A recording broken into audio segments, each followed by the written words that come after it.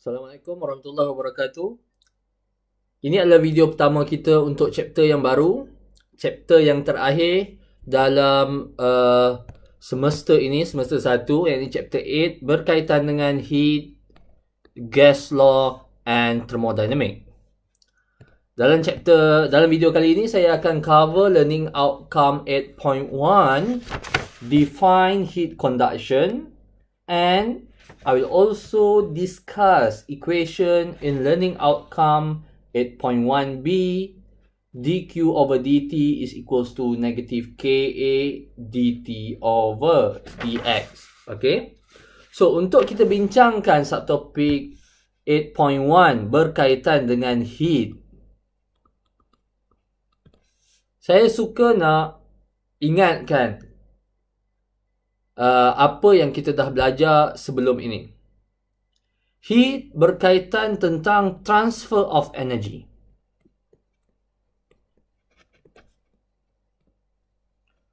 Bagaimana energi kita pindahkan daripada satu sistem kepada sistem yang lain. Dalam chapter 5, topik energy, kita kata work is energy transfer.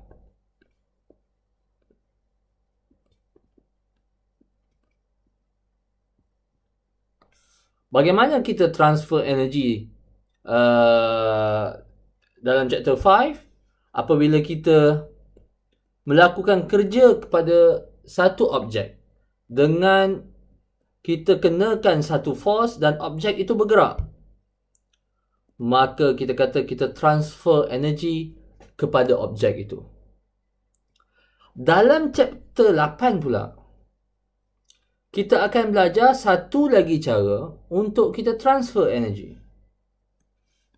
Yang ini dipanggil sebagai heat.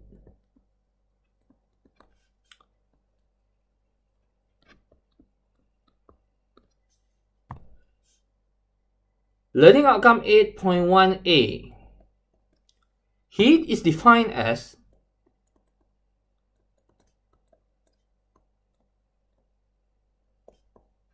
energy transfer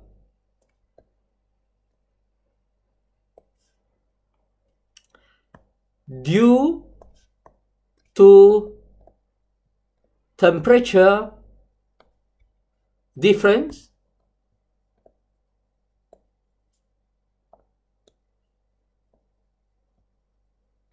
between two body.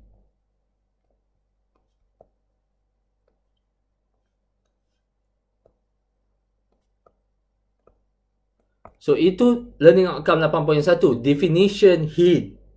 So, heat adalah perpindahan energi daripada satu body kepada body yang lain disebabkan oleh perbezaan suhu, temperature difference. Saya bagi contoh satu perkara yang biasa kita hadapi. Let's consider satu bangunan yang ada aircon.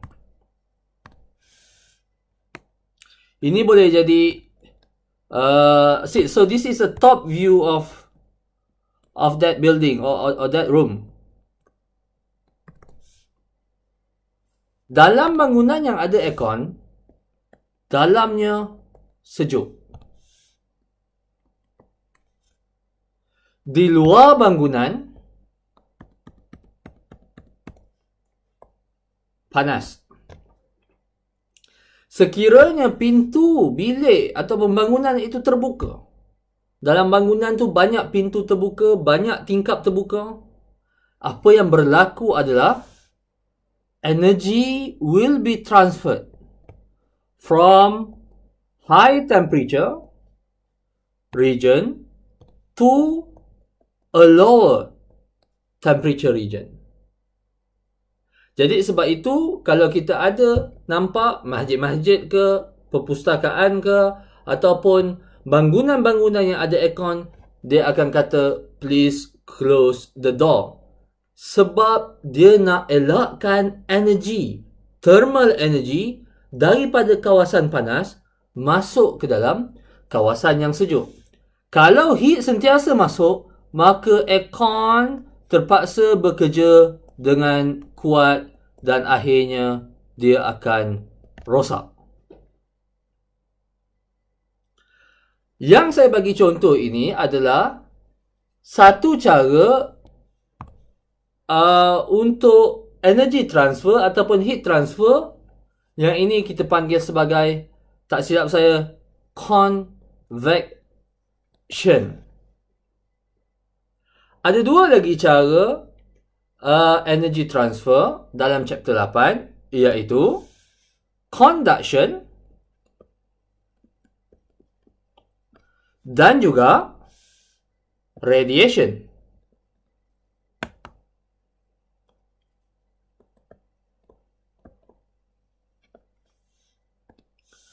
Convection dan radiation saya tak bincangkan dalam video ini dan sebenarnya ianya tidak ada di dalam silibus kita. Yang ada dalam silibus kita, yang disebut dalam 8.1a ini, temperature difference between two body adalah conduction.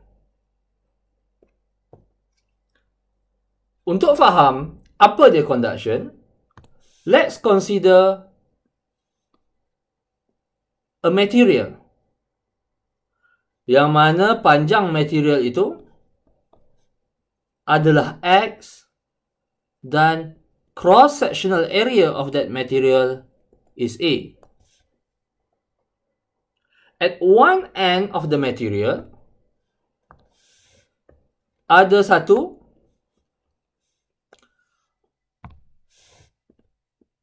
reservoir. Okay, yang ini satu hot reservoir yang panas. Okay, so temperature satu di hujung panas. Dan hujung yang lain pula, ianya bersentuhan dengan satu objek yang sejuk ataupun cold.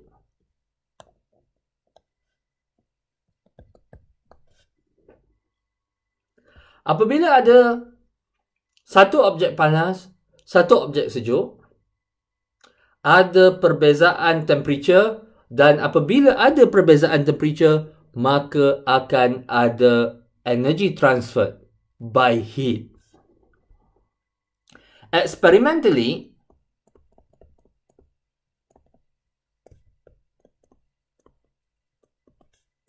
okay, kita tahu daripada eksperimen, kita observe daripada eksperimen, kita ukur daripada eksperimen, the rate of heat transfer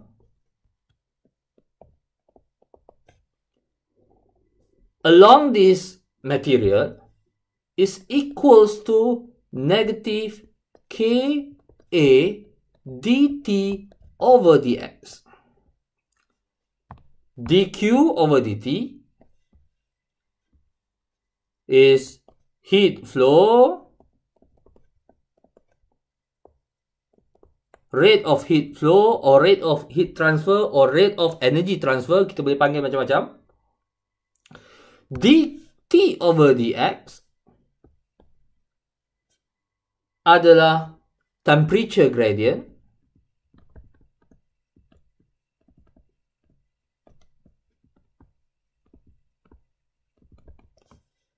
A, sebagaimana yang saya tak bagi tahu tadi, is area, and akhir sekali K adalah thermal conductivity.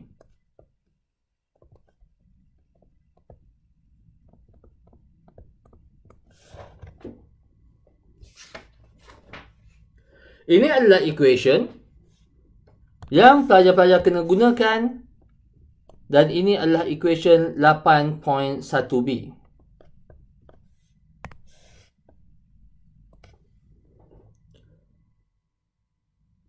Equation ini boleh saya tulis dalam bentuk yang lain, iaitu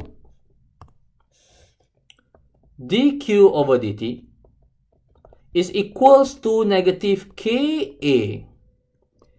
dt adalah perbezaan temperature. So dt adalah T2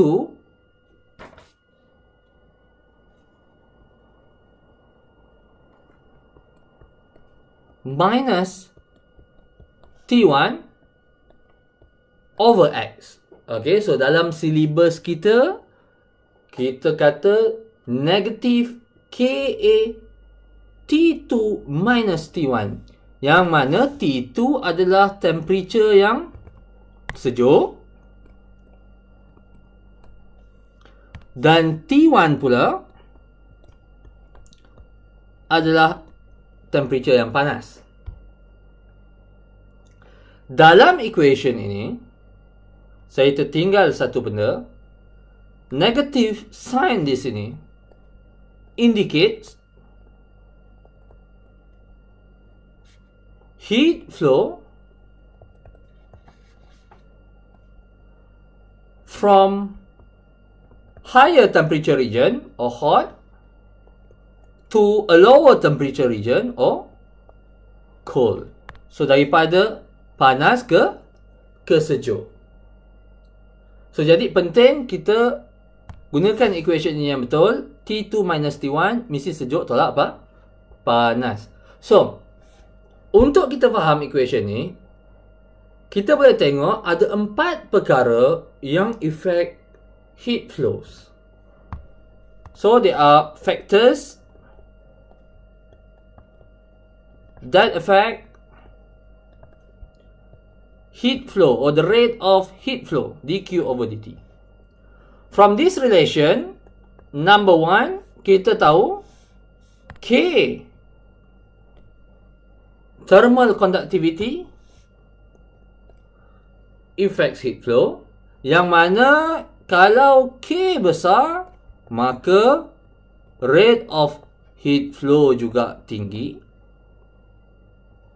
So, apa dia thermal conductivity? Thermal conductivity adalah satu kuantiti yang menunjukkan senang atau tidak heat nak transfer melalui material tu. Dan thermal conductivity ini depends on material.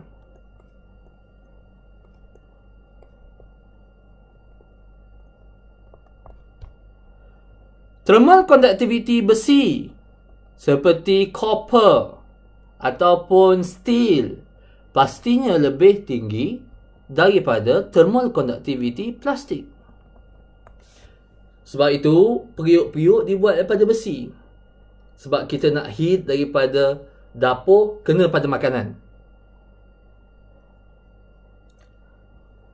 Perkara kedua yang effect heat flow, kita tengok equation tadi, area. So dQ over dt is directly proportional to the area. Therefore, kalau material itu besar areanya, maka rate of heat flow juga besar. Kalau ketiga yang effect thermal conductivity, rate of heat flow adalah perubahan temperature, dt, ataupun the change in temperature. Jika perbezaan temperature itu besar, maka heat flow at higher rate. So if dt is higher, dq over dt juga besar. Apa maksud dt? dt maksudnya sejuk tolak panas tadi. Besar tak value-nya? Kalau satu body 0 degree Celsius, satu lagi body 100 degree Celsius,